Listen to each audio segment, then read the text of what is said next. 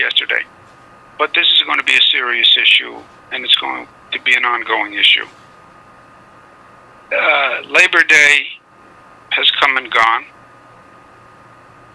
After Labor Day, traffic on the roads increases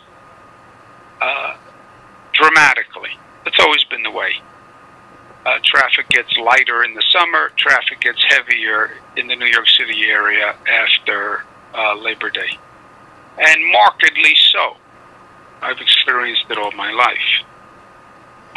It's a good sign that people are coming back to work in New York City. That's a positive. We encourage that. When you look around the world at cities that have reopened, almost all across the board, the first wave of reopening is people drive into the metropolitan area because they feel safer in their vehicles than they do on public transportation. And that's understandable. My whole message for months has been social distancing, be careful, protect yourself. So if you leave your house and you get in your car and you drive to work, that is apparently the safest course. I understand that. It is also a situation that is fraught with peril on a different front. New York City cannot deal with the vehicular traffic of everyone commuting by car and not taking public transportation.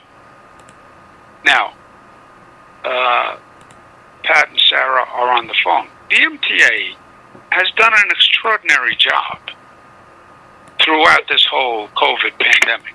It really has been a masterful administrative and managerial act. The decision to curtail train service in the late night hours so that they could disinfect the entire system. I mean, just think, that is an unimaginable chore. And they did it. And they did it. The trains have never been cleaner. Homeless people have been better served after years of going around and around and around. Homeless people are, nobody wants people sleeping on the trains. They're now going into the shelter system, getting services they need. So they've done a masterful job. Mask compliance on the MTA system is very, very high. It's roughly 90%. But we want to make sure that people feel comfortable coming back to public transportation. We want people on Metro North. We want them on the Long Island Railroad. We want them on the subway system. They know the cars are cleaner. They know they're disinfected. The last variable is, are the other riders on the trains recognizing social distancing, and are they wearing masks? That's what people want to know. If I get on the Long Island Railroad Metro North subway car, will other people be wearing masks? Yes, 90%. Well, I'm nervous about COVID. I want to make sure that compliance is very high. And they're right. I said to the MTA, you have to come up with an enforcement plan for people who are not wearing masks. We have to be able to say to the riding public, yes, everyone will be wearing masks. If they don't have a mask, MTA will give them a mask to wear. If they refuse to wear a mask, they will be evicted from the system. If they're not wearing a mask, we will enforce the mask wearing rule. We have to be able to say that to give riders comfort to re-engage the system. And Labor Day is come and gone. The volume is up. And I've asked the MTA to come up with an enforcement regimen so people know that not only are the cars clean and the stations clean, but the riders will be acting appropriately. And with that, let me turn it over to Pat and Sarah to explain what the MTA is going to do in terms of compliance. Pat? Thank you, Governor.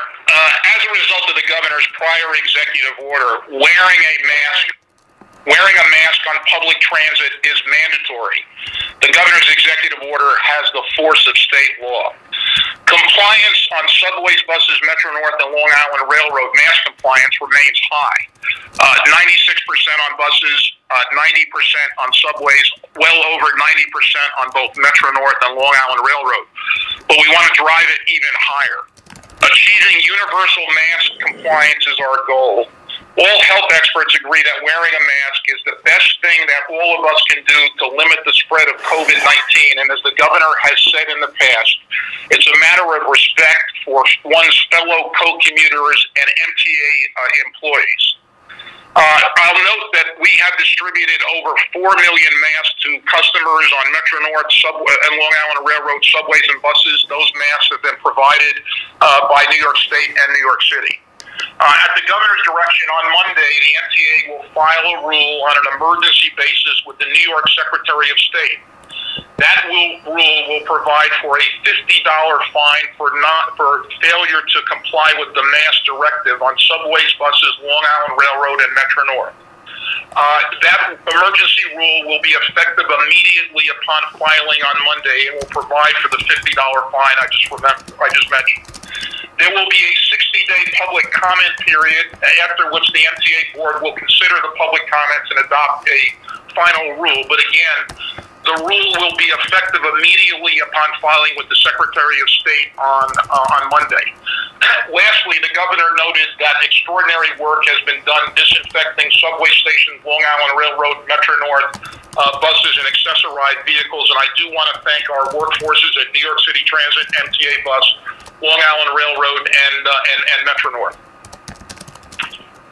Thanks, Pat. It's Sarah Feinberg. Thanks. Good to be with you, Governor, as well.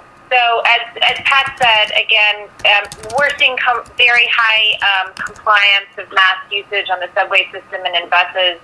I won't go over the numbers again, but I think we're seeing that high compliance rate for a couple of reasons. One, because of the executive order, masks are required. But two, the vast majority of people tend to do the right thing. And finally, three, because we have masks in booths and on buses and in the system for those who need them. So the vast majority of folks have their own mask and are wearing them. But if you lose your mask, if it falls out of your pocket, if it breaks, we have a mask for you at the booth in every station. We have them on buses. NYPD officers have them. MTA police officers have them. Conductors have them. So for all kinds of reasons, compliance is very high. But to the Governor's point, transit is key in people coming back to the city and coming back to work. And so even if it's just one or two people in the system, they do not have the right to endanger anyone else. And frankly, they don't have the right to scare anyone away from the system. So today, by starting to draft this regulation, it will really allow us to use another tool in our toolbox to ensure mask compliance. We already have fines on the books for violations of our rules and regulations for smoking, for fare evasion, for items like that. So this is very similar to that. It's just another tool in our toolbox to ensure compliance. So again, this is a last resort. This is really for the very few people who refuse to wear a mask when offered, and it will be enforced by the MTA police, and of course will be dependent on the NYPD for enforcement as well. We will not be asking our own workforce to enforce this regulation. They've already got plenty to do, and that's not their job. But believe that this will be really helpful in getting us closer to the goal of 100% mask compliance.